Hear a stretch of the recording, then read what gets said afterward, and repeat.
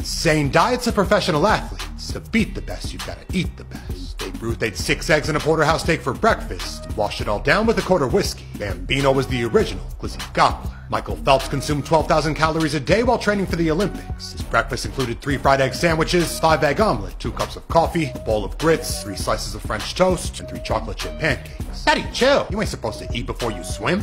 Fuck it, he's on one. Usain Bolt ate 100 chicken nuggets every day at the 08 Beijing Olympics. Still won 3 gold medals. The disrespect to the competition is crazy. He's loving it. Stupid. Throughout the course of a day, JJ Watt eats 24 eggs, 50 strips of bacon, and 20 chicken breasts. His brother takes down more farm animals than quarterbacks. I'll forgive him.